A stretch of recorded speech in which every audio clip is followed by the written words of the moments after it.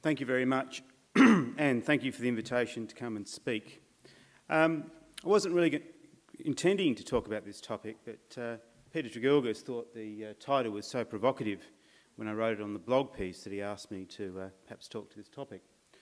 What I'd like to do today is simply talk about one concept, one idea from one man, and what that then means for our understanding of regional leadership at both the national level and also in each region and each person's organisation and in their day-to-day activity. Could I move on to the next slide, please? Thank you. So the idea that I'm going to discuss comes from a gentleman called Roger Stow, who's an economist at George Mason University in Washington. And Roger's actually a friend of mine, but one of the things that is remarkable about Roger is that he's a prolific author. He's written many books on regional development, nationally in the US, but also many international works. And one of his passions over recent years has been to examine regional leadership as a concept and as something that becomes enacted in certain places. In particular, he has focused upon places that have experienced what he calls a shock. That is, places where there has been a remarkable downturn in terms of their economic fortunes and how they responded. So what would qualify as a shock? The closure of a major mine, the closure of a major business enterprise like a car manufacturing plant. And so his concern has really been about trying to understand what happened, how they responded, and what the outcomes have been. And being an economist, wherever possible, he has tried to focus upon modelling that and coming to some fairly broad-ranging conclusions about... Thank you very much. One clicker. That's technology. Now I've lost my train of thought. And he's focused upon a range of studies looking at regional leadership. Now, Roger actually is a leading scholar in the field and has made an important contribution, particularly in the US, to the field of regional leadership studies. So, Roger, having undertaken many studies and written a number of books about the topic, comes to three key conclusions. And I apologise if some of the language he uses is actually academic, because he is an academic. So his first conclusion is that once endogenous factors are controlled for, regional economic performance is dependent upon leadership and resource endowments. So, what are endogenous factors? Endogenous factors are the things already within a region. So an endogenous factor might be things such as industry structure. If a place is rich in an industry that's likely to grow nationally, that region grows nationally. It's one of the internal factors. Or if a place is rich in human capital, that is, it has a highly skilled and highly trained workforce, that is an endogenous factor. His essential insight is, however, that controlling for these other factors, what causes some regions to grow and some regions not to grow are these two things. The quality of the regional leadership and the quality and quantity of the resource endowments.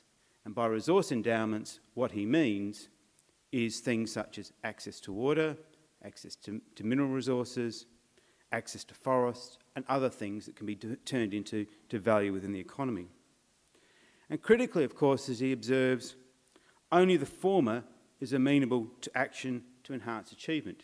You can't actually invent a mine. You can't invent a river. You can't create these things usually.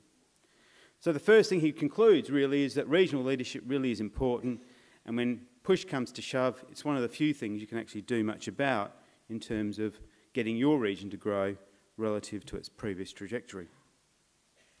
The second conclusion he makes is that leadership is enhanced when it has access to superior information, both now and into the future, which is critical, of course. Obviously, in our day-to-day lives, in our working lives, we all make better decisions when we have better information. In a presentation I gave yesterday, I made brief reference to the BBC special on the assassination of Osama bin Laden, And I pointed out both that there was a strategic leadership element to that, but also one of the key issues was that they took a lot of time to acquire the right information. Even then they had to make a judgment, but that decision, that leadership that was expressed by the President of the United States was actually informed by the best information they could gather. So information is clearly key.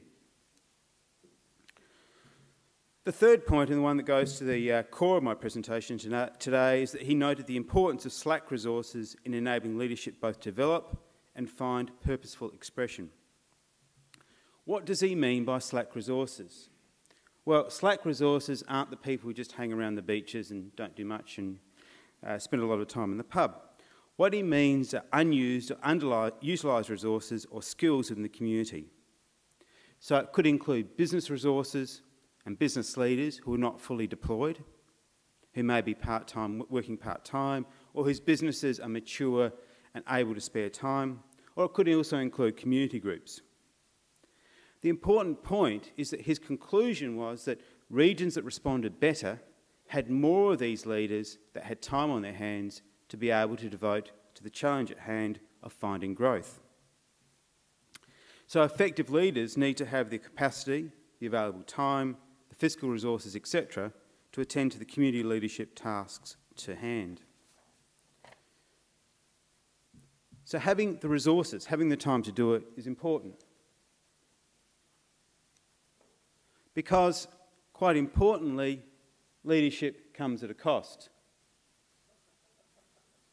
And I thought it's particularly apposite that with Barack Obama's visit here, we have an image of Barack Obama in the Oval Office. One of the things we have to acknowledge is that leadership does come at a cost to individuals and comes at a cost to organisations. Research suggests, and particularly some of the research Marku has undertaken, is that it's the quality of leadership that matters, not the quantity. So it's not necessarily how many people are involved in things, but it may be the quality of the people and the quality of decisions and the quality of influence they're able to exert that is really critical.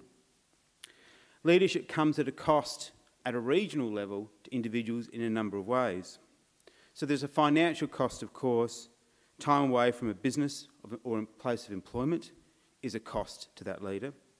There's often a political cost. The regional leader who says no minister or no mayor pays a political cost for their leadership role.